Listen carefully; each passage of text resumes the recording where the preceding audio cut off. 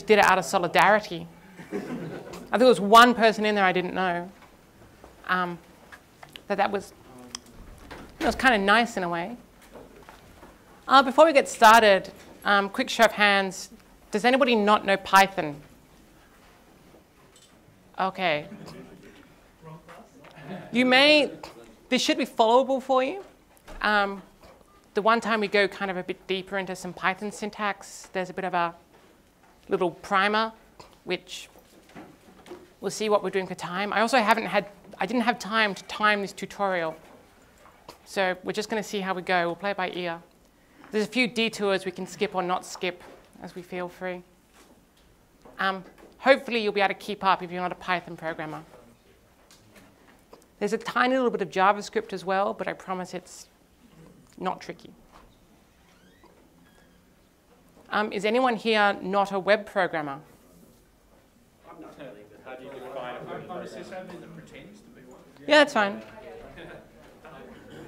A programmer is not a web programmer. Sure.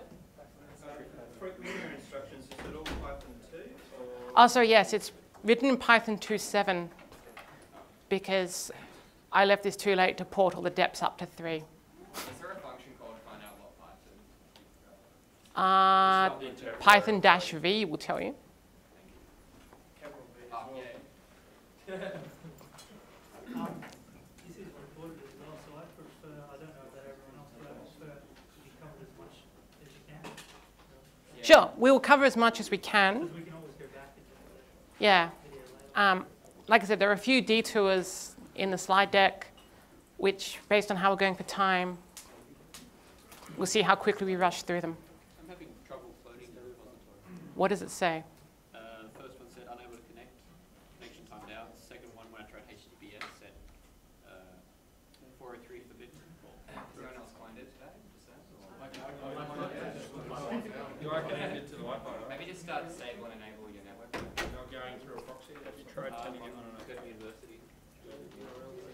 I'd not tried it over HTTPS. I would have. Just maybe disable and enable your network. Yeah, I would have thought it would have worked over HTTPS. I apologize for GitHub. Cool. Ideally, you'll be on the branch example 1, but we'll get there when we get there. Are we good to go? AV people? Just leave that URL at one. Yep, I'm going to do that. So hi, everybody. Welcome to Flask 101. Before I begin, I'd like to take a moment to acknowledge the traditional owners of this land, the Noongar people. I want to acknowledge their elders past and present, and anyone who's here today who is an elder of the Noongar Nation. So my name's Danielle Madeley. I'm a programmer. I realized the other day I'd now been a professional programmer for a decade, and that kind of blew my mind because I'm not that old. I've been programming Python since I was 15, when I learned Python by taking a copy of the tutorial on the syntax reference to school and writing Python by ruling indents across my page, then going home and typing it in and seeing it would have executed. So maybe I have a Python VM in my head. I probably don't. I work for a company called Info Exchange. We're a not-for-profit in Melbourne. We do technology for social justice. What this means is that we produce apps, usually on the web, to help community public health organizations, usually paid for by the government or sometimes by the organization themselves, depending on how much money they have. Can I move on from here? OK, good. This is what we're going to be covering. I just ripped this off from the abstract. It's not quite in this order because when I wrote the talk, I found the order doesn't quite make sense. So what is Flask? Why would we use it? The very quick hello world. Then some interesting stuff around form processing, using SQLAlchemy as your ORM, object relation manager. Writing your first RESTful API. We kind of gloss over that a bit more than I would have liked. Doing cool stuff by holding connections open, which nowadays has very much been replaced by WebSockets, but we won't go into WebSockets, unfortunately. Testing, the most important thing. If anyone's seen a talk from me in the last year, it would have almost just guaranteed been about testing something somehow. And finally, we'll do a deployment to Openshift, because nowadays, who runs their own boxes? Sorry. The way this talk came about is I was working on an application, and this was 2012, and honest to goodness, it was still using CGI. It was executed as CGI scripts. And the performance was woeful because we were executing it up, loading the Python state, running the thing, writing it all out to a buffer, dumping it again. And just like, no, there's better ways. The first thing I said was, why didn't you use a framework? And they went, oh, Django is too heavy. I'm like, well, it comes with a lot of stuff. I wouldn't say it's any heavier, but there's a lot of stuff in the box. So Flask is not that.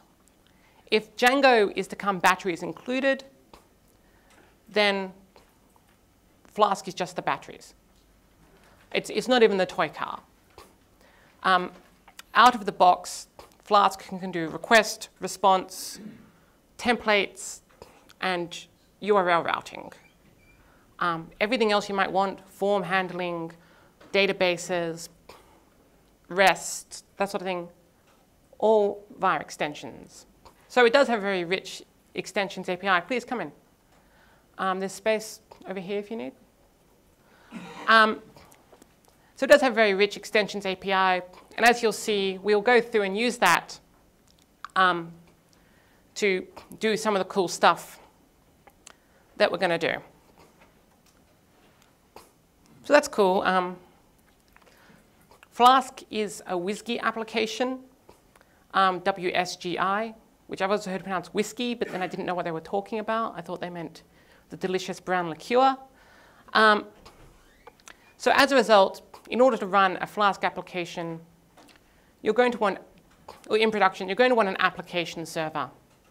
You're going to want, say, Apache with mod WSGI, or GUnicorn, or GEvent, or UWSGI. There's a lot of choices.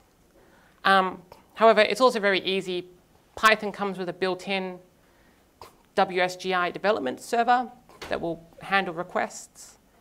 Nice thing at WSGI is it provides a common interface for all the myriad of different ways web apps could conceivably talk to things. So if you don't like mod WSGI, or you don't like any of the modern app servers, you can talk fast CGI or something else still via the same API to the web server of your choice. We won't go too much into, well, we won't go at all into the production side of that sort of thing. But it's pretty well documented if for some reason you weren't using something like Openshift or Heroku and you wanted to spin your whole stack up from the ground. While I'm on the stack, if you follow the instructions on the README, you'll have set up a virtual environment called virtualenv. Is anyone not familiar with virtualenv? Okay, virtualenv is just kind of a way to have a little pre-packaged Python environment. It won't pull in non-standard libs from outside Python. So you'll get your standard Python API, but all the other random system stuff won't be there to make a mess of your day. And everything you install will be installed in that local virtual environment, so you can't make a mess of anyone else's day. And then you'll have this nice little self-contained thing to do your work. Administrators hate it because it becomes very hard for them to update packages when they get a CVE. So this is the boilerplate. So we instantiate a Flask object, and then we'd say if we're running, name equals main, then just run the Flask object. And this will start Python's little built-in WSGI server. Again, never in production, but fine in dev. So this then becomes our very first hello world response. So you can see we write a function for our response, and we decorate it Does anyone not know what a decorator is? Oh, excellent. We decorate it to say we want to put it at the URL slash. If we then fire up our little server, so you should have already done the first couple of lines. If you just run the application and you go to the URL that it gives you, ideally it just works. So I've very stupidly lost my window and not in mirror. This is where it all falls down. Oh wait, I've got it. No, I don't. Because I've got the notes on my screen.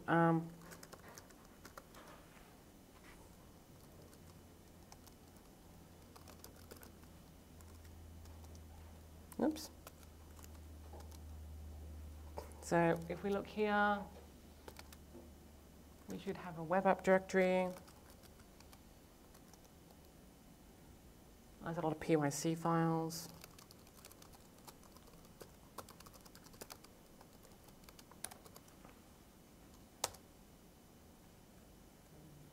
Awkward.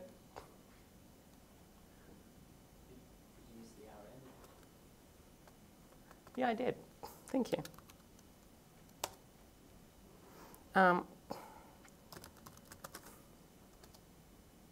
Yep, so you can see here we've got this init py. So if I just run that.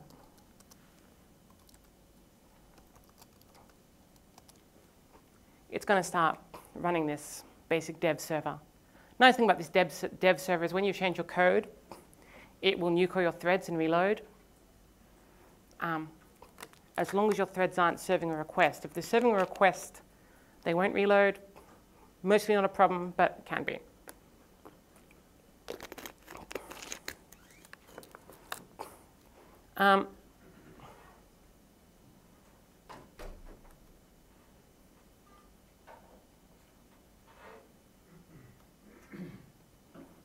Okay.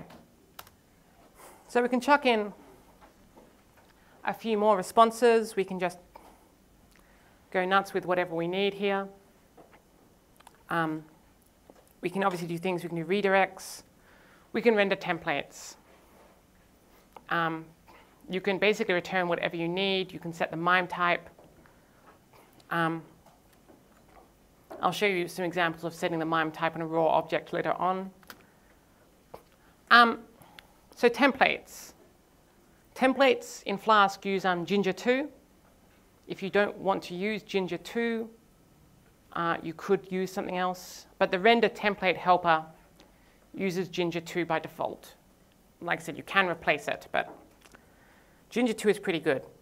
So by default, it looks for them in the templates directory of your package directory.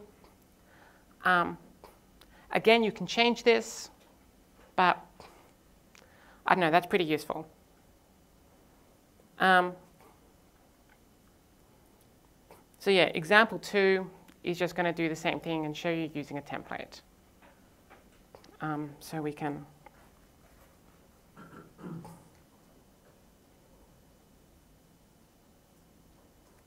where's my window gone?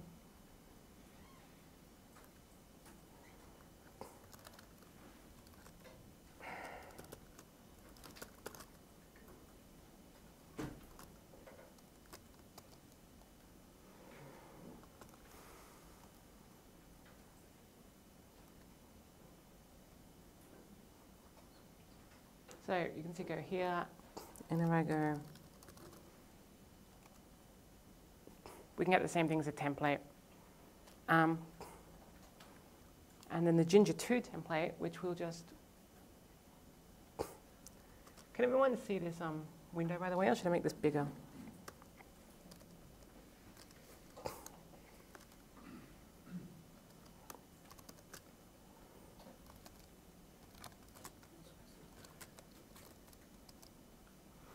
So this is a very basic template, which is just literally HTML.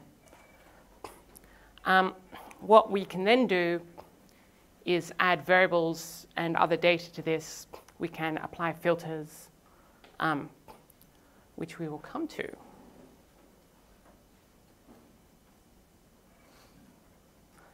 So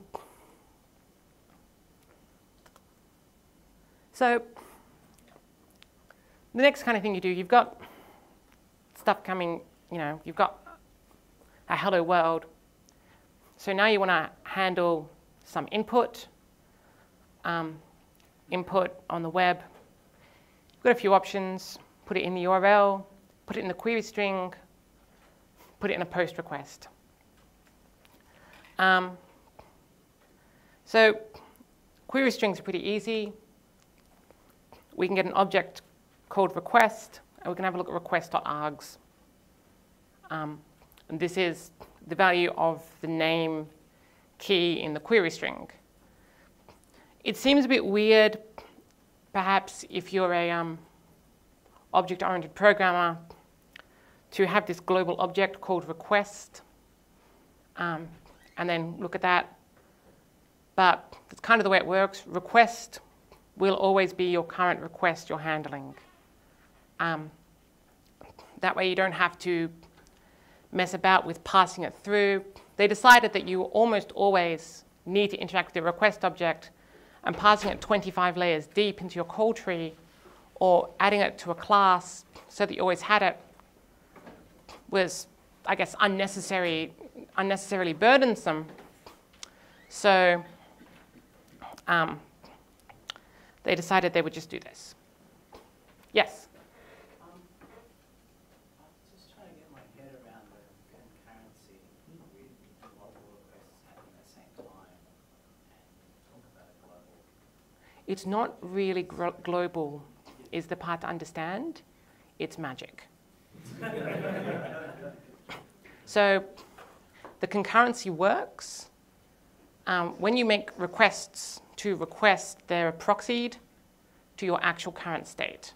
So the type of object it's called is like a Werkzeug proxy. Werkzeug is the underlying foundation layer. And it will make it work for you. As I understand it creates a per thread object. You're actually referencing a per thread object. Yes. Even though it looks like a global object. It's actually a per request object. Oh, per request, yes.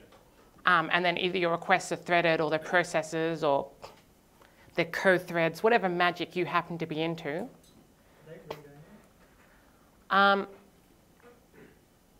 you know I don't know in Flask? I've never tried. Could you repeat the question? Are they read-only was the question.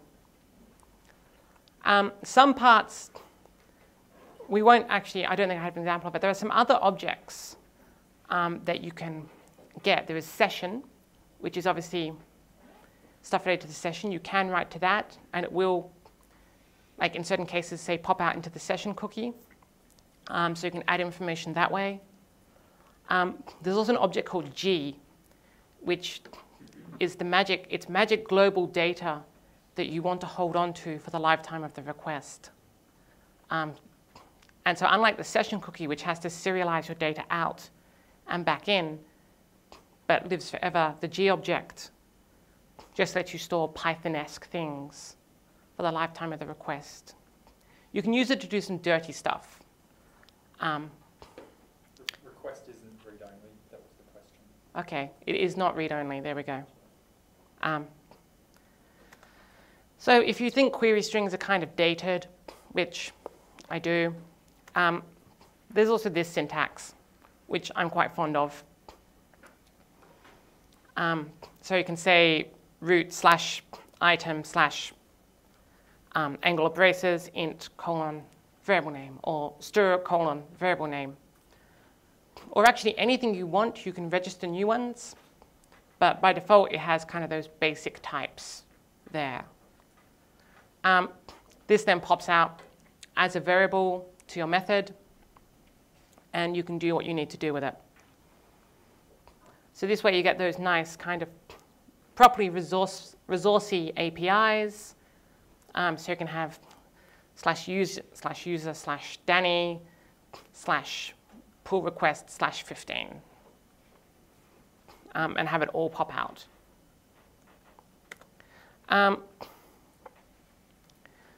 So this kind of thing is always a pain, because obviously before, if we went request.args OU, we'd get just the first one. So if you want all of them for some reason, if you don't want someone to just sit there tacking things on and maybe somehow exploit your app because you're expecting a single one and suddenly you've got a list, then it just gives you, I can't remember if it gives you the first or the last. Here I've said it gives you the first. I have a feeling that Django and Flask are backwards and Django gives you the last.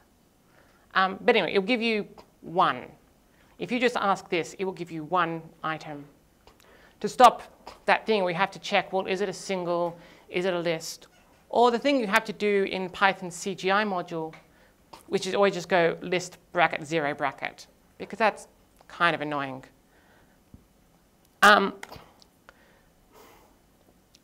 If you ask for a thing that's not present, then you get a key error. There is, however, this get list, which feels like it should do what it says on the tin, which is return the whole list of them. But then what secretly catches you out, or at least secretly caught me out a couple of weeks ago, is if you call get list on a key that isn't present, then it doesn't raise a key error, which is what I was expecting. It gives you an empty list.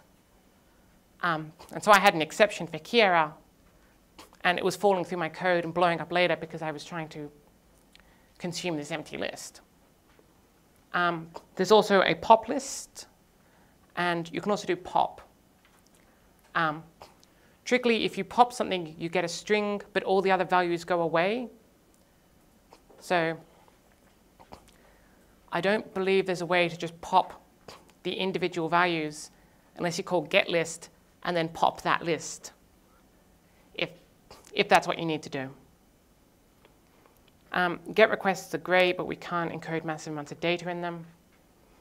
So then, obviously, the other thing we care about is post requests. So it exposes this via a variable called form, or an attribute called form. And this works the same way. There's also an attribute called files, which we use for file uploads. I won't go into that. There's some pretty good examples in their documentation. But if we're having to go through and manually do all of this, because everything's going to be a string, all things that come in via that variable are strings, we don't know any better. So we're just better off just using a library and getting away from the world of hell that is type coercion, because otherwise we may as well have just done import CGI and suffered through it. So if anyone's looked at Django or Rails, they'll be quite familiar with this sort of thing. This is a very simple rego form, and I've said I want a text field. I call email. I want it to have the string email. And then when I handle my request, I just say, OK, it can handle the get method or the post method, so that I can retrieve the page and then post back to itself. And then this tricky bit here. So if the form was submitted and it validates, then we want to return the response success as a string. In all other cases, we want to return the template with the form object. And where this gets a little bit trickier again is the form object could be one of many things. If they made a GET request, the form object will be a blank form with all the bits and pieces set up. If the form object, if they made a POST request and the form object contains data, but the data wasn't valid for some reason, then we return the form object with the data and with some errors. So you can see here, when we return the response, we're passing a variable into the template. The other thing that you'll see here is that we've now just set a secret key. We use this secret key for a few things. One of them is to encrypt our session cookie. and the other is to sign a CSRF token. CSRF, if you're not a web developer, is cross-site request forging. It's where somebody proxies your page and then sends a result back so they can do an attack against you in the middle. The idea would be that they wouldn't have that token set as a cookie because we generated it for this user and gave it to them as a cookie, and the single domain policy means they would have a different cookie. So these app secrets are actually really secret. Without them, people can launch attacks against your site. So you shouldn't actually ever have them in source code. I put it here just to make it work. Ideally, your app secret is being provided to you by something, and a config file that's generated for the server or on the fly. Yes? And that's unique for your application, or it's on a per session basis? It's unique for your application. So you have one of them, and you install your application, and this year and 5 years from now, in theory, the secret's still the same? Yes. Okay. But the token is different every time. The request token is different every time. We just use the secret to encrypt it. So it's the same. Right, to sign it so you can tell that no one else has. Okay. Yeah. So ideally, these are provided for you by somebody else. Don't put them on GitHub. If you put them on GitHub and nobody overrides them, your app, where it's installed, will be compromised. And someone will start doing stuff to you, probably decrypting all your users' sessions and fiddling with them. Particularly if you do things like trust the session to tell the server what someone's auth credentials are. If that's not encrypted, or if the token it's encrypted with isn't a secret, I can decrypt it, change it to another user, re-encrypt it again. Because you know the secret. Yeah. And then play that back to the server and goes, oh, cool, you're admin. No worries. So here we use it because Flask will try to do cross-site request forgery protection, and we'll say, hey, there's no secret. I'll show you later on when we deploy to Openshift how to get that secret more safely. We can also chuck in some validators. Yes, I'm sorry, that does kind of fall off the screen. So this is the same thing. The email variable is a text field called email. It has two validators. This is a tuple. One of them is data required. So this field is required. The other being that it should be an email. WTF forms gives you probably about 24 of these. Otherwise, you can write your own. You will eventually write your own because you'll start having things that check between multiple things to check an overall condition. You'll be like, this date has to be after that date because it's the end date and that's the start date. That sort of thing. Is there any built-in sanitization?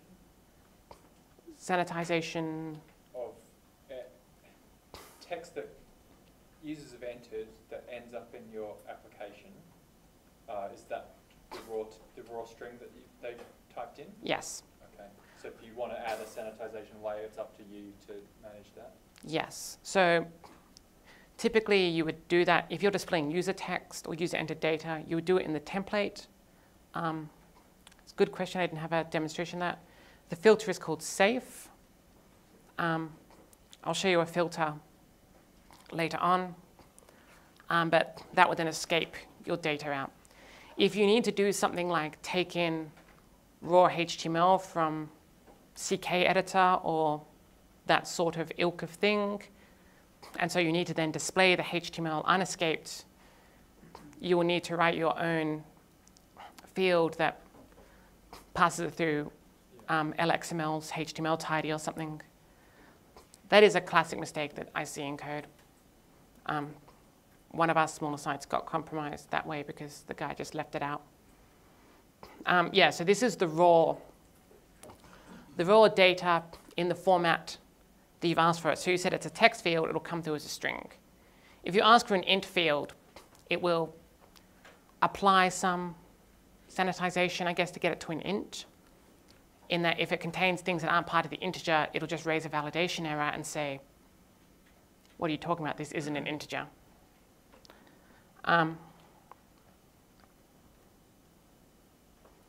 Okay, so this is now example 3. So this is the template that we have so far. This is the middle of it at least. So it's pretty easy. We're creating a form. We have a thing called form.email. And say we want the label. That's that bit we put in the string just here. And then we want the actual form widget itself, which is form.email. And then finally we have this thing, form.email.errors, which is any validation errors we have from that form element, which are basically just exceptions. Exceptions get raised in the validator, and it catches that validation exception and throws the string back. There's also the bit at the top, the hidden tag. This is the bit that handles the CSRF.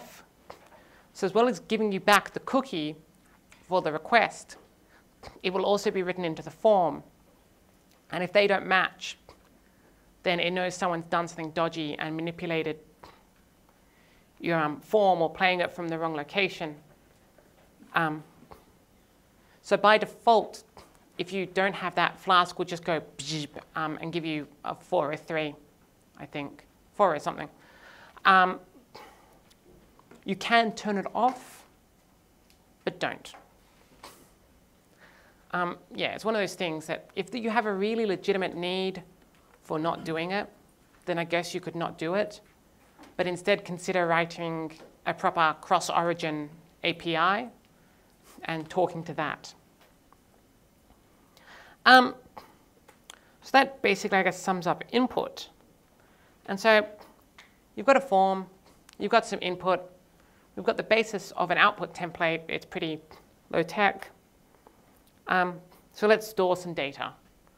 I mean, this is kind of the other part. It's the big part of web apps, and it's the big part that a lot of people have always traditionally screwed up. Yeah, I honestly saw an app that we have shipping in production that has raw SQL in the query string. And I was just like, I wonder, oh, look at that, there's the table. I could just dump it out. Yeah, thankfully someone had denied drop. But I could just select arbitrary data. It had no protection. So SQLAlchemy is, I guess, the Python ORM. If you're not using the Django ORM, you're undoubtedly using Alchemy. Does anyone else have a problem running the example 3? I get a module object has no attribute data field, data required. Sorry, if it's just me, then just ignore it. Did you pip data requirements.txt? Yeah, pip install -r requirements.txt. Sorry. It was a bit organic. I meant to move them all back to be in the first example, and then apparently I forgot. The idea would be that you had all the requirements when you started. Whoops. So yeah, Alchemy is like the de facto ORM. It has the nice property that it's unopinionated. It doesn't make assumptions about schemas or what they might look like. You can change the names of tables. You can change the names of columns. You can say, I want to call this in my Python object, but it's called this in the database. You can explain some quite complex relationships. Nowadays, you can do that in Django as well, but Django's assumption was always that it was going to create databases that match its idea of the world. Alchemy then has kind of also gone, well, let's make it a bit easier for people and add a lot more defaults. So this is using Flask Alchemy, which adds some of this extra default stuff back in to say, hey, 90% of the time, my column, which I've assigned to ID, is just called ID. My column that I've assigned to email is just called email. So Flask Alchemy also handles some other nice stuff like assigning database connections to execution threads in the pool, so you have the right number of cursors and you don't accidentally select somebody else's cursor, that sort of thing, suddenly screw up someone else's transaction. So this is a very basic model. Create a table called users in my database, contains some columns. The other thing I need to then do is I need to tell it where my database is. So SQLAlchemy provides a config variable, SQLAlchemy database URI, which looks like a reasonably standard database URI connection string that a lot of things will now give to you. So that's cool. We can then do our standard SQLAlchemy kind of things, so we can select for a user, that sort of stuff. You of course need to create the database and maintain the schemas, which this wouldn't have done for you. Doing that by hand is the worst thing ever. I never do it. Thankfully, Alchemy has a kind of side project thing called Alembic. Alembic is a database migration system similar to South in Django, or the built-in stuff in Active Record Rake in Ruby. It's confusingly called though Flask Migrate, not Flask Alembic. That's something else. I think it might be an older project. Apparently I had a detour at this point. That's cool. So up to now, we've just been calling app.run with our command, which is great. It lets us run the server.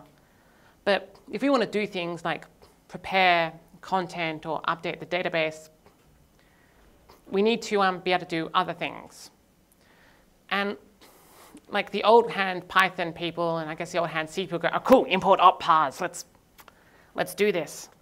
But somebody's already done it for you. So there's a pretty commonly used extension called Flask script. And this is the easiest instantiation of it. By default, it will give you two commands, shell and run server, which come with the kind of options that you would like to have. So now you can just do this, and then you can go, OK, /initpy run server, and you'll get the kind of thing you expect. So you can see it gives you some nice help. Lets you do what you need to do. The reason we had that little detour is because lots of people have started to write command plugins using Flask script. So Flask Migrate has one of those, which will add all the DB management commands for us. So we can expand our example to this sort of thing. And we say, OK, if I run the DB command, then that will add some extra bits and pieces. So at this stage, what we want to do is go, OK, I want to initialize my migrations. This will create it says, what it's saying is I want to initialize this project to have database migrations. So it'll create a directory called migrations, and we need to add that. The next thing we'll do is capture the initial state of the database by creating a first initial migration. So db migrate says I want to create a new migration. It will try to look at your database. So all the database models you've created, it will try to go, what's new, what's changed, and try to create the file for you. It's not bad. It'll occasionally come up with problems. So that'll create the versions directory, which we need to add. And then finally, we say, OK, upgrade. And by default, that will upgrade to the latest version. But otherwise, it will not. That was very descriptive of me, wasn't it?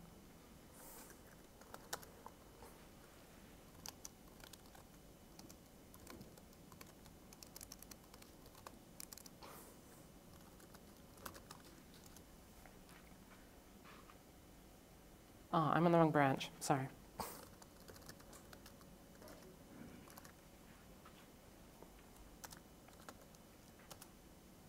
So you can see here, I have 2 migrations because this example 4, I've made 2 changes to the database. Once to add the initial schema, and then once to grow it.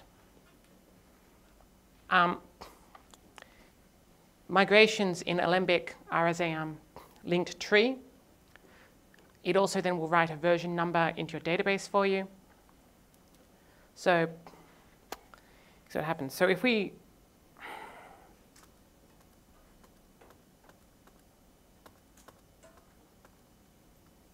it's over there.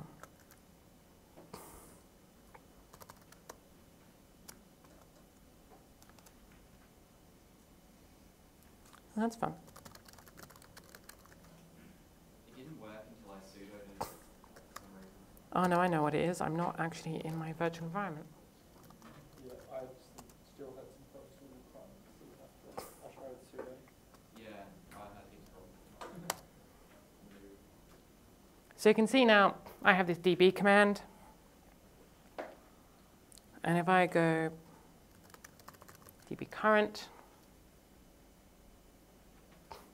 it's going to show me where I am on my little SQLite database. I can then either choose to downgrade that or upgrade that or create a new migration. If I create a new migration, it'll come up as empty because I'm on the current version.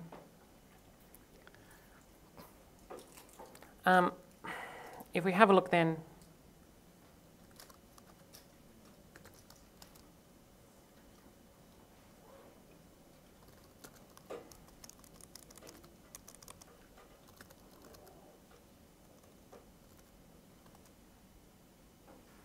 so you can see here in tables, besides the users table that's ours, we also have this table called Alembic version, which contains the metadata.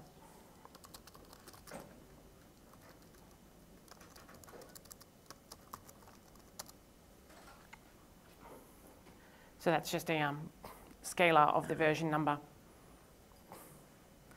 So we could downgrade. We can go both directions with our migrations. We can drop backwards. We can go forwards.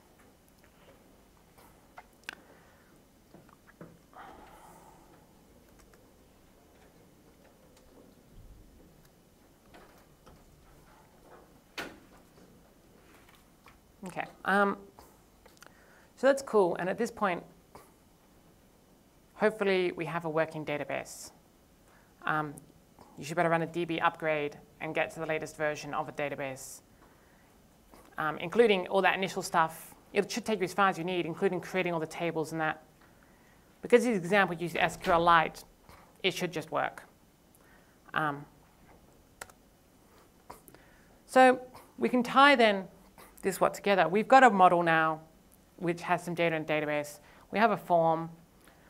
We could write a view that then sat there and go, OK, I want to copy this value of my form object to this value in my model, and this value of my form object to this value in my model. Or we can just put free.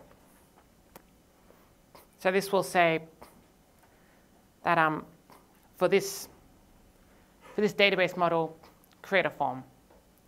This constructor then can take arguments like what fields we actually want to create. It can also take arguments what validators we want, what sort of widgets we want. So here's to say, OK, I want to validate it, that it's an email. It already knows that it's required because the database definition says the field can't be null. So we know we have to write something in there. We can force it if we have to, if it could be null. But in this particular form, it can't be. But the options for that were quite documented.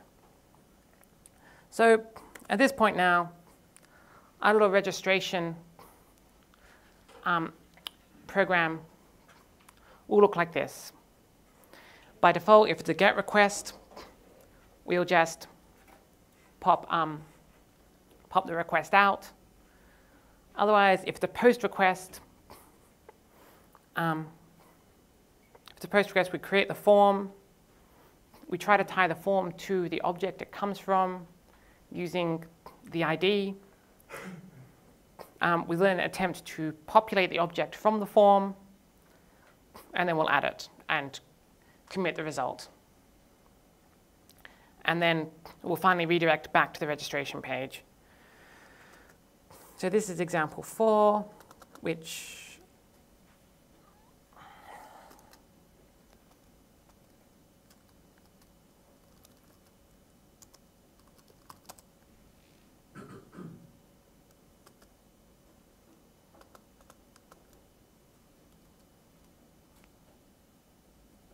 where's my mouse gone?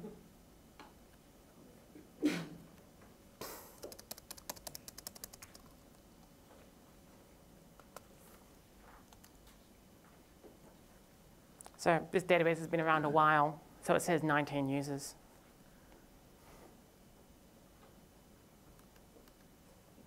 So then try to add something invalid. It's going to produce that error saying, no, I'm sorry, you're wrong.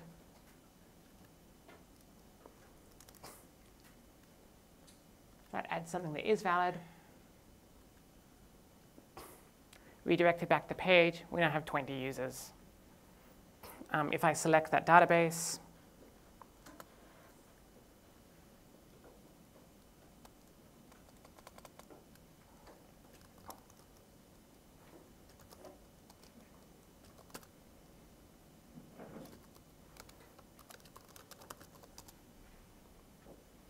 you can see all the things.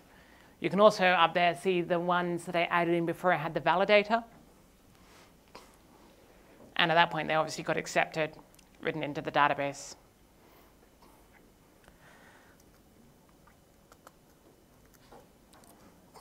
This example is quite interesting because not only do we pass the form variable into the template, but we also now pass this lazily evaluated query.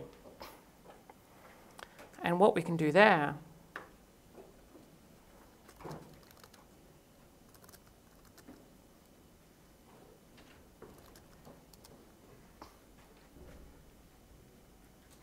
just up here is now we have that example of using a filter. So I've said, OK, I have this variable called users, and I can now filter that to get the number of users that are actually in there. And you hope that filter does something sensible with the SQL. Though this might be, at my day job, I'm a Django programmer at the moment, so I couldn't remember when I wrote this example.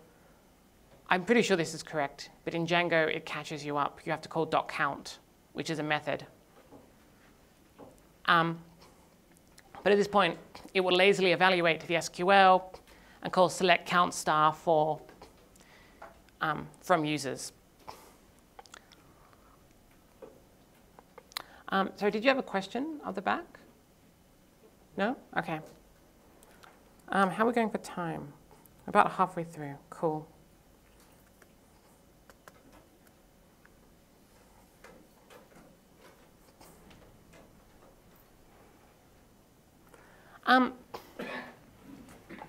So that kind of should give you the basis of writing fairly boring create update type application.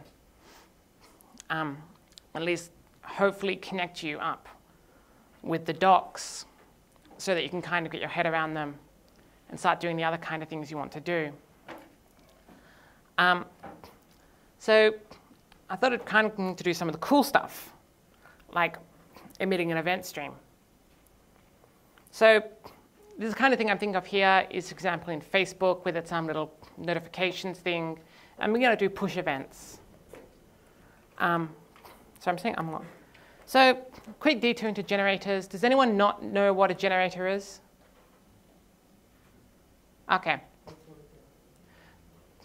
So a generator in Python is a stateful thing that produces results that you instantiate. And then every time you call next on a, or in Python 3 underscore underscore next underscore underscore, it will cough up another result. and it holds state. It's got a little state object in there. So when we write our function, like we can, instead of having to write a class and have it hold state and all this other stuff, we can write it as a function using the magic keyword yield. So this function is a generator that yields an infinite Fibonacci sequence. It will never end. It just simply sits there looping, looping, looping, and just yielding more values, and yielding more values, and yielding more values. It is a full-blown Python iterable, which means we can iterate it. And obviously, it will never end. It will just keep yielding values, and this bit of code will not stop executing until you kill it. We can make it stop by dropping off the end of the function. You can also make it stop by raising an exception called stop iteration, which says just all things that consume iterators are meant to check for stop iteration. And if that gets raised, they go, oh, my generator exhausted itself. So I think technically in generator land, this actually raises stop iteration on you, but you don't have to know about that. And so this will generate n elements of the sequence and will end. Sorry, was there a question? No, I'm sorry, there was something, sorry. Okay.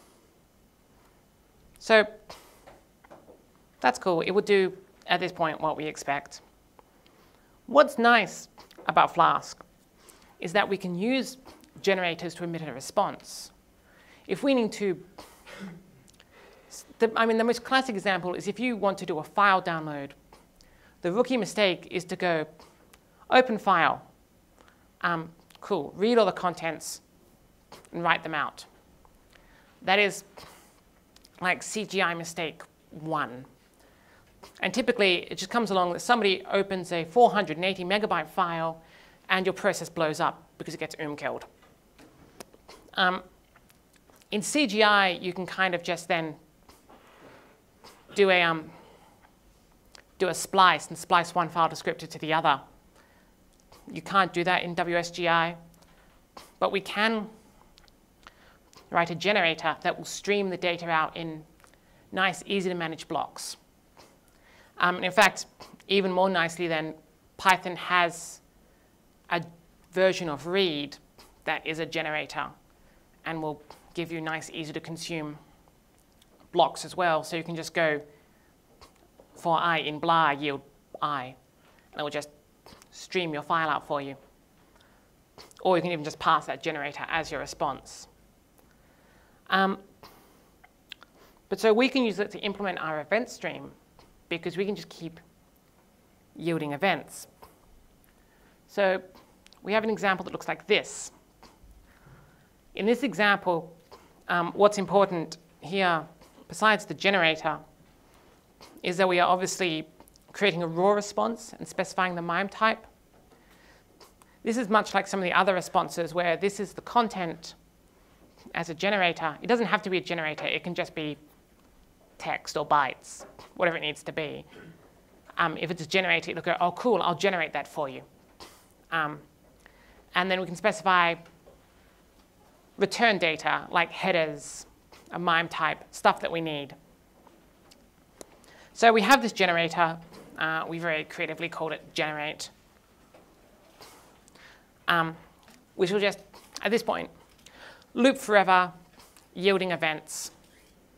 And I've kind of left get event like out of this implementation. And we'll generate this event stream object. Event stream is a W3C standard for a stream of events. It's basically data colon space, whatever you would like, 2 enters, and then another one, and then another one. And you just hold that connection open, and every time you want to emit, you just write data colon space and 2 enters, and it will come out. Some browsers support this natively, others you need a shim. But it's a nice way to emit a stream of events. The other tricky part now, is that we need to use a web server capable of handling multiple requests at once, because this example is going to hold our request open forever. So we need to say, cool, I want a threaded server that can handle multiple requests. But there's a trick. The server would like to gracefully finish your request, and this request will never end, because it'll just keep generating events ad infinitum. So this was kind of a little bit of a side in the implementation. We hook the server command to add some concept of when we want it to shut down. And then we add that into our solution. So our full solution, which annoyingly doesn't have a slide,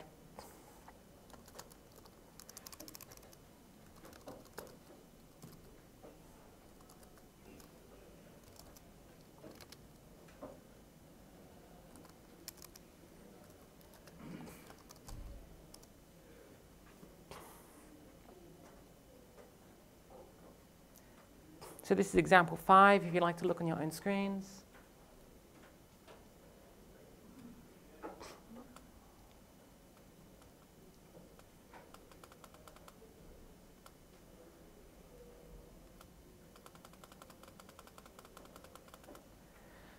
So there's a few bits going on here that I've glossed over a little bit more than is probably fair. This is the part that we just had, which is that we try to get an event out of an asynchronous event queue. We wait for 1 second. If we don't, the call stops blocking, and we drop through with an empty exception, which we ignore. And then we go back and say, are we still running? Yes, cool, try for another second to get this event, which means this thread will wake up once a second to try to see if it has any events. To populate the queue, we use what's called a signal. Flask has signals when certain events happen, which we will find out about next time. I think it's next time we enter the request loop.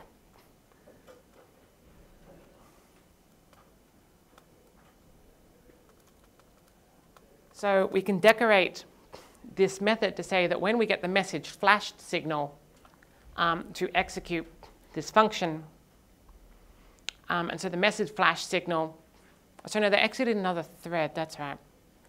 So the message flash signal will be, a message flash is just whenever you call the flash command, which is just a way to put messages into the session buffer to be like, your object was saved successfully. So here we're using it for the event stream. So we can do something cool with it in some Ajax-y way and say your object was saved successfully. So we can push objects into this asynchronous thread-safe queue. And then in that other thread, we can pull them out and add them to the ongoing request object. I apologize if this is incredibly, incredibly vague.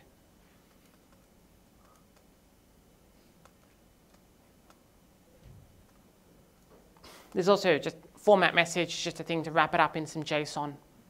So it just calls json.dumps and then the value of our message. It's probably like a really trivial question, but Yep. in terms of checking the server every like 1 second or whatever, just check a queue to see if it's got any state in there. Is that how like it would be done in practice, or would it be like an event-based thing? Like, is it wasteful to check every second? Or? It's not wasteful to check every second. Any computer ever, I mean, your computer has to wake up at least every 3 seconds because that's how USB works. There's enough wake-ups. This will do it properly. It'll say, is there something in the queue? Cool. Kernel, put me to sleep. And wake me up in either when something happens or in 1 second. We could, like the other solution to this problem is to write some magic object into the queue. It's horses for courses. I've seen people literally write stop iteration into the queue. So that would be like needlessly complex, would you say? Yeah, I find just occasionally every second going, oh, should I have shut this thread down? It's fine. Yes. You probably want to repeat the camera.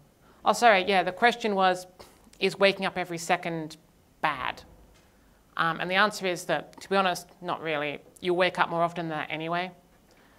That the kernel will just put you to sleep and wake you back up when something happens or in a second.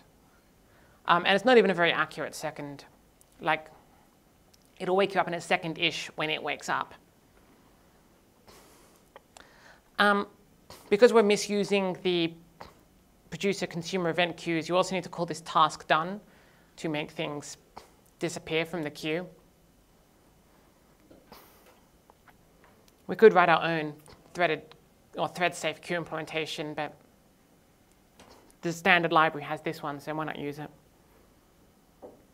Does anyone have any more questions on this? Did I gloss over this too quickly? No? Cool.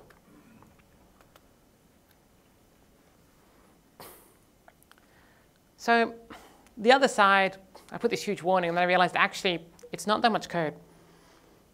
Kind of just looks like this. So there's a very nice jQuery plugin which handles the W3C event source design. If your browser has event source, it uses that and effectively becomes a no-op style wrapper. If your browser doesn't have event source, it emulates it using native jQuery. So we can literally just say, cool, give me whatever was in my request to start with, and then connect to the event stream and start receiving new events. The flash messages is also cleared at the end of the request. So every time we reconnect, this would be empty. We could also just keep it alive forever and never flush it out or save it to an object, depending on what you want to do with those messages. If you're being, I guess, Facebooky, you would actually write them to a database.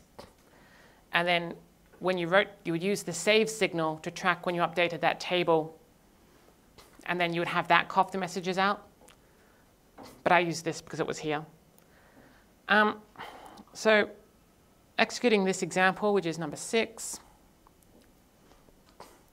this has the tricky step that I delivered the dependencies via Bower, which if you're not using it and you're in the web world, then you've got to start using it. Bower is if pip is package management for Python, then Bower is package management for front-end JavaScript. So you can go Bower install jQuery or Bower install whatever you like. If you look in the top level there, there's a bower.json file which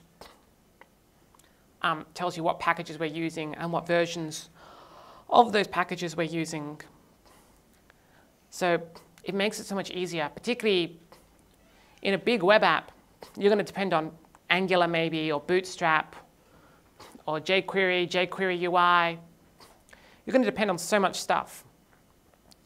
And this way you don't have to care. You can just have the versions in a file. Someone wants to change a dependency, change the file, run the thing. It's package management. Then knocked together this very quick little collect static that will pick them up from Bower and copy them into our static location, which is a thing it defaults to, in this case, web app static on somebody else's server.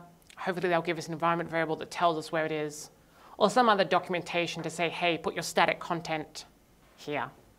By static content, for the non-web apps in the room, web devs, I mean the stuff that isn't being generated by the server. So all your images and your JavaScript and your style sheets and maybe even some of your HTML, depending on what you do. Alternatively, if you think that was kind of crack and you hate it, then, whoops, what did that do? Then there is WebSockets. This requires a plugin to gEvent or another server capable of adding a WebSockets middleware. It also requires a browser that supports it or a shim. People always say to me, like, oh, why aren't you using WebSockets? And I'm like, I don't know. It's still kind of new, and I'm kind of can't be bothered changing a lot of code. That other one will work everywhere that you can do Ajax. So I've just totally lost my thread. The other thing about serving in production for the thing is you don't necessarily need to care about killing all the old event stream threads. You can just let the server reload, let those old threads keep serving what they were serving. When the user leaves the page and the connection drops, they'll be cleaned up and respawned, running the new version. How are we going for time? We're about an hour through. Cool, I think we're just on about time. So we've done all this. We've written this really cool app. It's got all these cool things. So we want to do some testing. I personally really like py.test. Of all the test frameworks, it's my favorite by far. Some people think it's crack. Those people who don't like magically fiddling with the assert keyword and doing creepy stuff that you don't understand deep down in the Python interpreter, I like it. You could easily do these same examples with nose or with Python's built-in unit test. But I think py.test is pretty cool.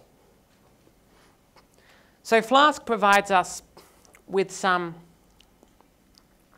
utilities to make stuff easier for us. The most important of which being a test client, which will do HTTP requests to the Flask application. So what we can do is create some fixtures in py.test, which we've made available to all of our tests to do the things we need them to do. So the first one, you can see these are session fixtures, which means that they'll be created once and constantly reused. If you need, you can make them, you can change the scope. They can be module fixtures or they can be single test fixtures. I was like, I want to know what happened. Like if I jam my state, like if my state can't be reused, I kind of wanted to know about that so I don't recreate them. So the first thing that I do here is I spin up a fixture for the database. I say, yeah, it's a testing database. I give a URI, which in my example is an SQLite memory instance. There's two schools of thought here about how to test things against a database. My school is test on the thing you use on. So if you use Postgres, test on Postgres, create a second Postgres database and test with that. Because if you go through and you write all your unit tests against SQLite, and then you go and deploy to Postgres, and suddenly have real types and real like transactional semantics and like real constraints, and you go, oh, but it works in the unit tests, doesn't help you. So create even if on your test harness you have to spin up a Postgres server and create an empty DB, do that. The nice thing about here specifying the URL is we can say, cool, okay, it's called myapp_test. Tools like Travis, if you're doing CI on Travis, has a thing go, oh yeah, I want a Postgres 9.2 server. And it will just do that for you and pop out an environment variable saying, here's your test database. I think I've stressed that point sufficiently. Test on the real thing. We can then do a test of our view. So this one's pretty low tech. We just go and get the /URL, and we check that it has a title. Again, py.test does this magic assert rewriting. So if that's not true, it will give us a difference and highlight the bit that's different and all this other cool stuff. That kind of blows people's minds, but it's better than self.assert equal. And so we can run our tests like this. Ideally, if you run py.test, it'll go hunting for tests, but it has this bad habit of hunting for all the tests in your virtual environment as well, and that takes a while. You can control those settings. I just hadn't got around to adding it in this example. You can then go a bit further and do things like mocks, which I'm just going to show you an entirely different piece of code because I was struggling with it last night.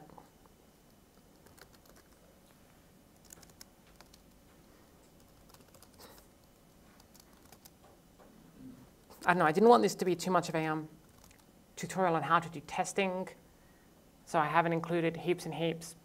If you would like this code, it's also on GitHub, and I'm more than happy to talk to you later on about how to do things like mocks.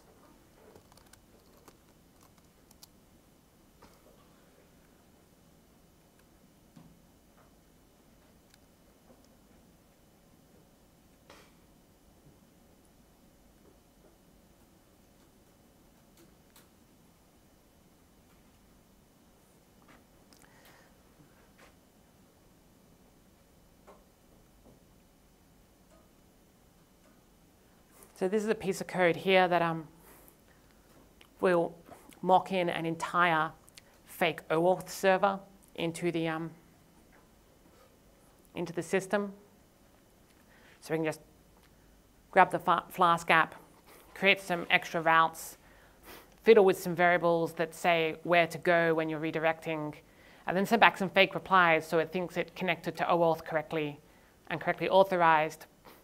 And then I can continue to check that I do the right stuff once I've authenticated to the server.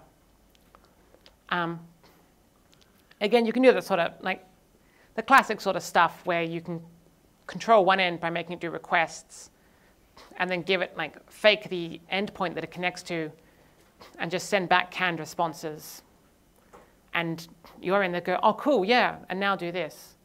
It's not a real world integration test, but this is unit testing. So that was a very quick tour of testing. And the final thing is getting an app into production. And so you spend a time writing this app, and it runs on the dev server that you've got. And you've got, OK, that's cool, and now where to go? And once upon a time, then, you'd have to get a server, and the server would have to be running Apache, and you'd have to have mod whatever. And nowadays, you can just go to someone like Heroku or whatever. And I like Openshift because they're from our friends at Redhat, and it's actually open source. You can run Openshift on your own hardware or your own virtual whatever. And it's nice. I also like that they call their plugins cartridges. It makes me think of my old 8-bit Nintendo. And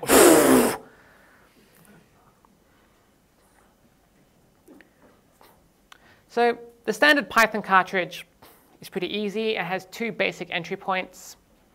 One, when it builds, it runs setup py in your top level, which it expects to just be a standard setup tools or distutils or whatever flavor you want of setup py.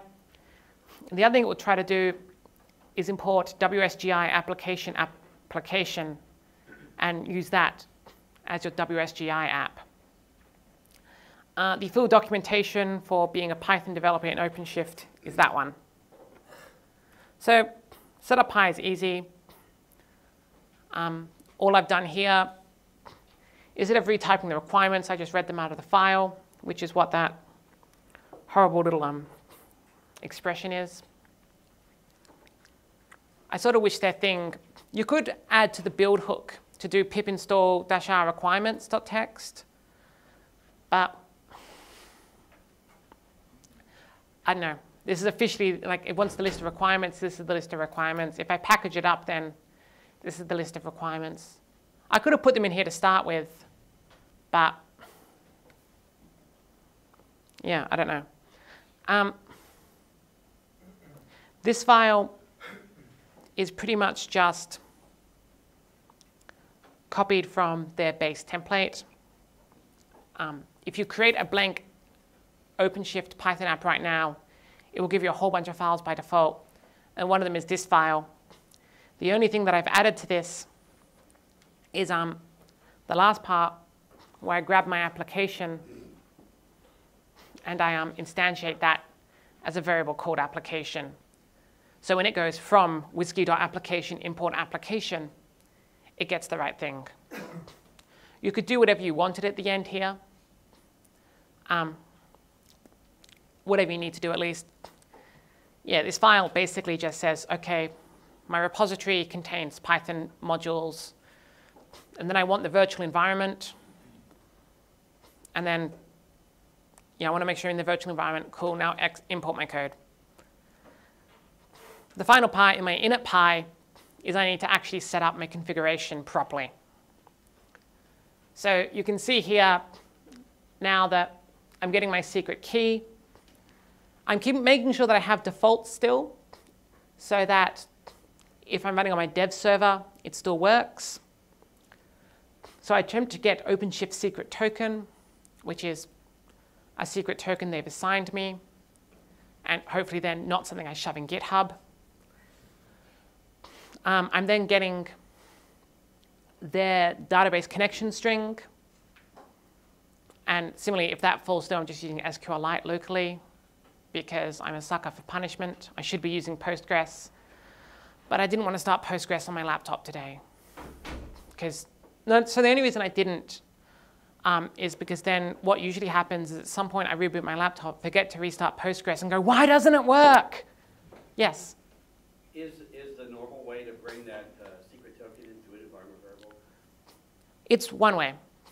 The way we actually use at work is that Puppet deploys a Python file in with the rest of our settings. We have a setting like a config.py. It then gives us a Puppet config py. And at the end of config py, we go import Puppet config. Okay. Yeah, because people on your machine can probably find out what that value is. People as this user could find out, but this is an LXC container, so it's safe. It's a good point. If you're on a multi-host machine that other users can log into, yes, they can go to proc blah env and get your environment. And so that would be insecure. In this case, this is how they give it to us, because these machines are LXC containers on a machine you can't access and don't have privileges. Okay. I think also to get someone's environment, you do need to, I don't think. I don't remember for sure. I'd have to check. I don't have on that public check. Yeah, it depends on your permissions whether they get someone else's environment, but it is an exploit. In this case, this is how they do it. And it saves me having to generate a key. Good. The other thing I do here is I set my, oh, it's fallen off the edge of the screen. I set my static directory to be, Openshift say that for your static content, they want it in the directory whiskey/static inside the repository directory. So I've said if I have a key called Openshift repo dir, then I want my static files to be in Openshift repo dir /whiskey/static. And then when in my build process I run that collect static command, it'll grab the files that I want from Bower and put them there so they can be served out to people. If they do something weird, like say they want it in whiskey/static, and on the web server they serve it as /assets, something like that, there's another setting you can pass to Flask, which says that my assets directory will be in /assets. If it's coming from a CDN, you can do a very similar thing. Or at that point, you can probably just fix it in your code. Wouldn't you serve the static assets from the web server rather than through Flask? They are being served from the web server. This is just so Flask knows where they are. So there's a command called find resource, which will tell me where on the disk they are. And then there's another one called static URL. I can't remember what it's called. I know what it's called in Django, but that will tell you where on the URL tree they are. so that you can do the right thing.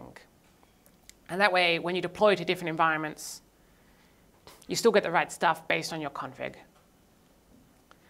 Or you can just hard code it all in your template. But eventually, you'll regret that. So the other thing I forgot to say before this talk is, hey, set up Openshift if you wanted to deploy it live. How much time do we actually have? Not 20 minutes. really 20 minutes. I think so. It's 3 it finishes, is it? Oh, is it? Nice. OK. Do we want to do this? Do we want to see how much it screws up?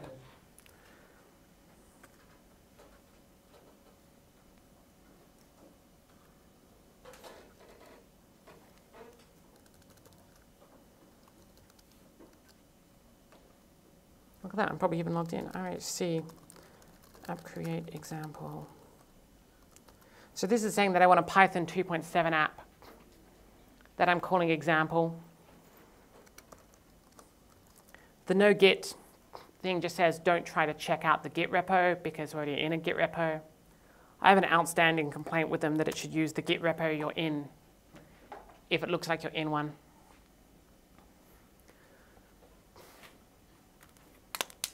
So that's just going to do some stuff. I've said by default, I don't want it to scale. I don't want it to hot deploy. All these are things you can eventually do, but we won't do them today. This is also using a free account, so I don't know that I get scaling.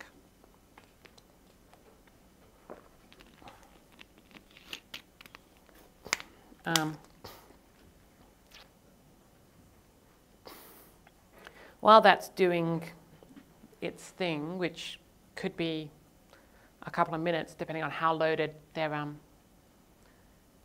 new VM spinner upper is. Does anyone else have any other questions so far? Yes? Thanks for a really nice overview of how to do it. Is it possible to actually download your code? Yes, the code is on... no, stop that. It's got this idea that it doesn't have my public key, but it does have my public key. So it just created me a new key for a thing I don't even want. What's scary is I'm pretty sure if I'd already had a key called ID RSA, I'm pretty sure it would just tried to upload it to Redhat. I hope that's a...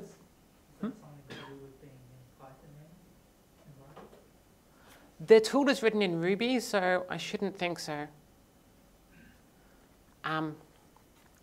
It seems to be a new thing. So maybe Redhat have decided to hack us all by stealing our public keys. So we've created an app on the server, which if we... By the way, apparently you can scale up to 3 keys. Oh, yeah. So gears are the things that run... Gears are the things that run stuff. So a single web app might be a gear, or a Celery queue runner might be a gear. And so I think the reason I can't scale also because I have no other gears left. This is my demo gear. So it dropped us in with that, that uninspired bit there. So if I then, oops.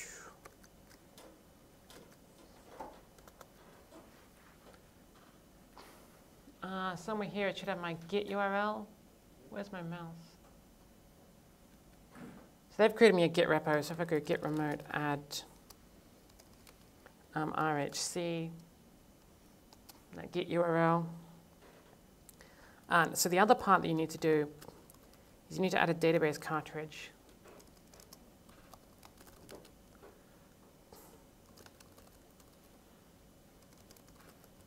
They've recently added Postgres 9.2, so you can stop punching yourself in the face. When I first started using Openshift was because Heroku wanted $200 a month for me to have PostGIS.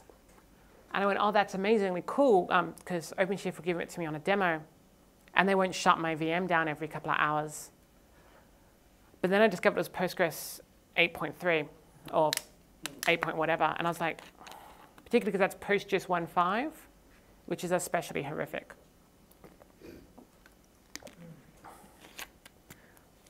So that's now spinning up a Postgres server for me and taking up some time.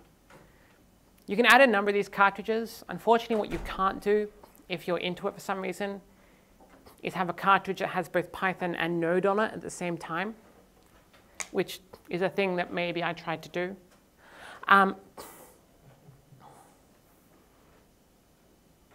Yep, so that's cool. So now if we go git push force RHC. So we just blat its copy of master with our example 0.8.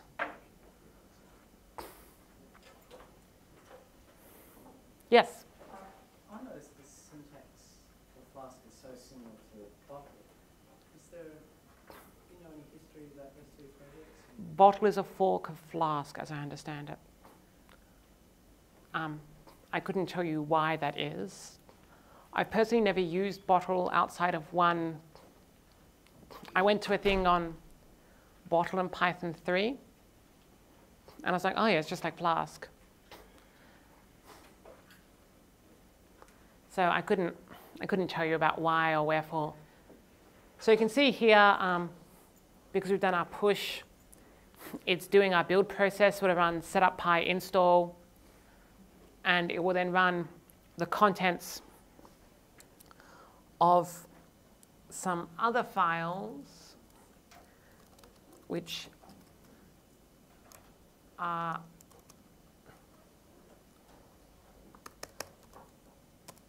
I'm on the wrong branch. I think that's it's a classic one over the years of it, when everyone switched to Git. The most thing said commonly in presentations now is, I'm in the wrong branch.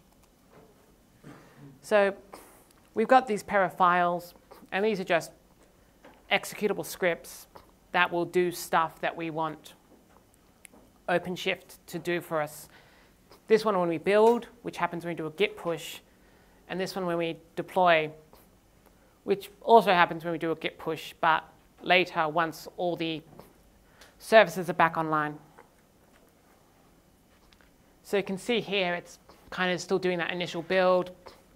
It's very confusingly installing Bower from npm, because Openshift also don't provide Bower in their default image. So they do provide npm, so I just went npm install Bower. If you need deps that otherwise aren't available, that's actually kind of a pain in the neck. That's the problem with platform as a service.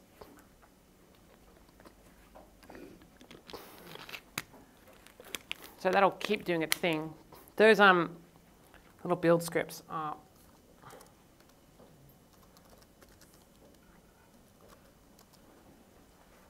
pretty straightforward. We're just saying, cool, add npm's executables to my path, set this variable to make sure it's somewhere that's writable. Not all of Openshift is writable by various people. Then install Bower, install Bower's dependencies, install that into my app.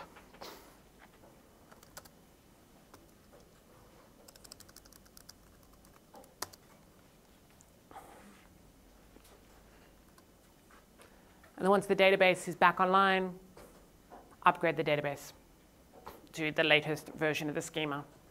If I ever need to do something as horrible as a downgrade, I would have to do that manually. The interesting thing to note with these tests is in my test harness we did before, I wasn't testing the migrations. If you are a purist, you should at some point also write a test that tests the migrations actually work.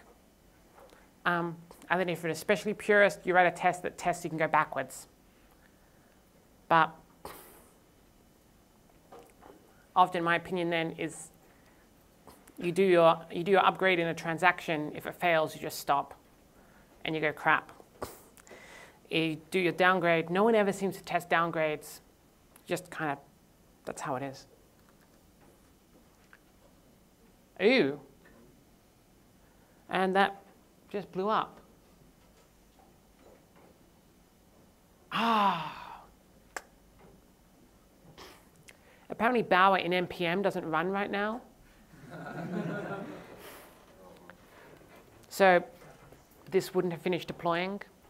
That's awkward. Yeah, so it's blown up in a JavaScript error, and so it's failed to do that collect static because it's trying to ask Bower. It's going, all those dependencies installed, where are they?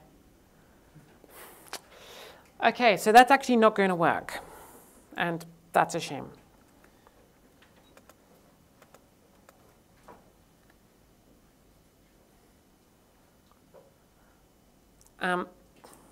As part of that, you can also kind of clean up your application. So this was kind of an initial cleanup I did, which you're welcome to kind of go through in your own time, have a look.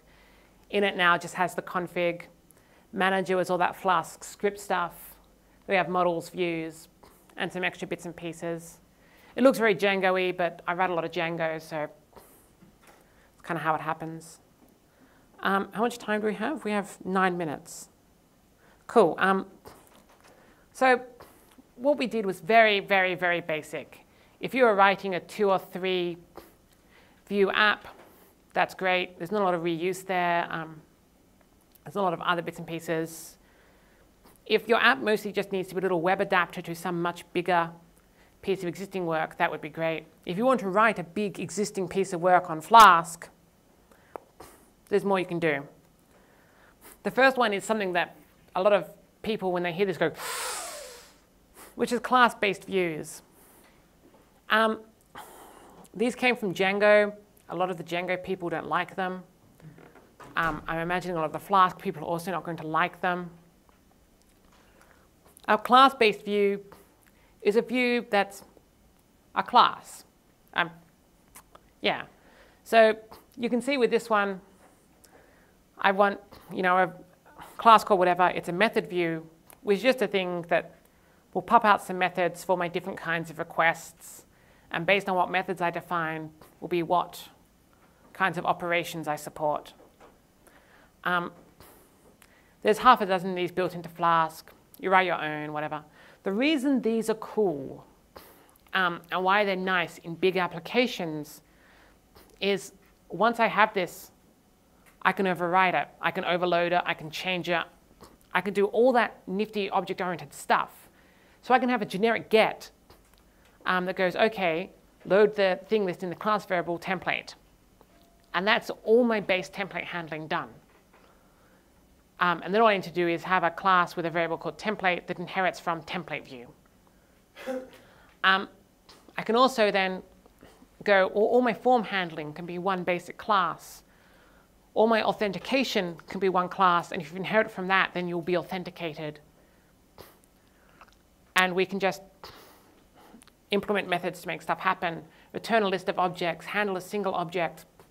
Anything that you want to do, you can then build as a child of some other class. And all that OO stuff can suddenly be applied to web programming. And that's pretty cool.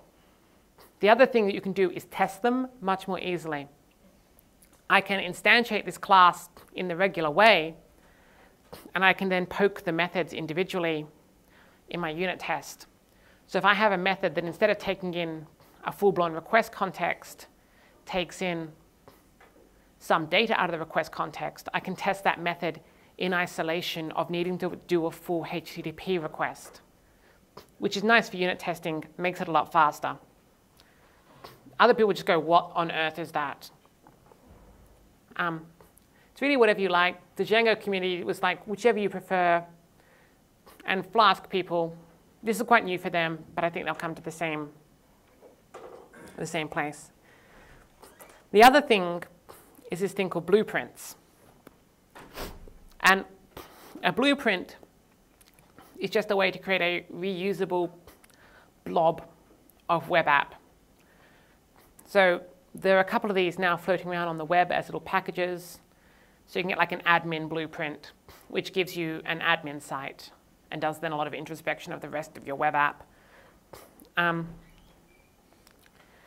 And so you, instead of creating an app, you create a blueprint, and you kind of then do much of the same stuff that you do anyway. It has its own static. It has its own templates. And then you can kind of stitch them all together and create a full application. And even down to things like, you can say, when you add this blueprint, add it at this prefix. So here, what might be /page, whatever, some string. We can here add a prefix when we go register blueprint, simple page, prefix equals /user. And then the URL will pop out at /user/page /some string. And so that's pretty cool for writing bits of code that we can reuse, attached to multiple places in our app. If we always need some concept of a particular object attached to different parents, we can reuse it. And that will make your app much more maintainable in the future when you just go, why did I do that? So that's all I've got, and I think I've got about 4 minutes left if anyone else has any questions. Yes? I might have missed it earlier, but have you got this up online somewhere where you can grab the source? The question is it online? The answer is right there.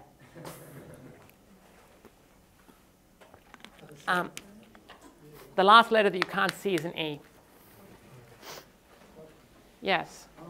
Flask is single thread, is it not? No, Flask is however many threads that you need.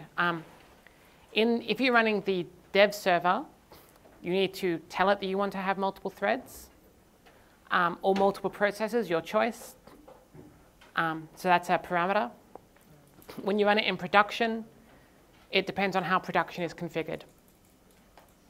But it is fully thread safe. It will do all the stuff that it's meant to do.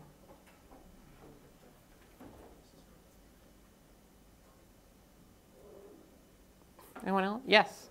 Do you have the slides up online as well? Yes, they're actually already on GitHub. Have you got them on your machine? Have you got them on your laptop? They're a JavaScript program. So you can't put them onto a USB. You can't put the lot onto a USB stick. That one in front of you there, perhaps. I could as a PDF.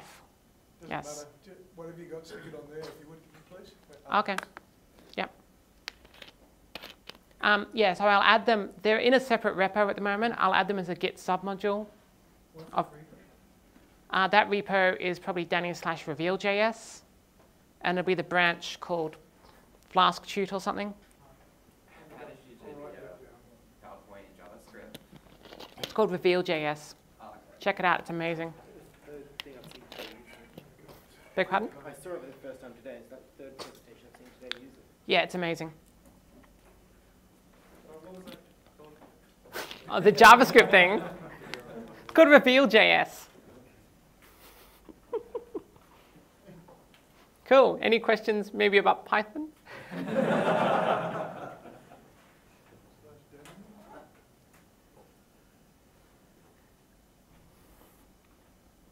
Maybe if I unfull screen that, you'll be able to... Oh no, if I re-full screen it, then it works.